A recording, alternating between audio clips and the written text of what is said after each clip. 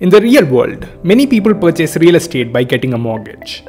This is becoming an option for the Metaverse as well. TerraZero Technologies has already provided the first ever Metaverse mortgage to buy virtual real estate. But on closer inspection, it is easy to see that it's more like a small business loan than a consumer loan. TerraZero evaluates borrowers' business plans for making money using the virtual land and not on speculations of rising land prices. So Metaverse lending is better equated to small business lending or commercial real estate lending. Metaverse property prices rose 700% in 2021, but it isn't just price speculation that's driving the increase. It's the opportunity to monetize virtual land with games, events, and other revenue-producing ideas.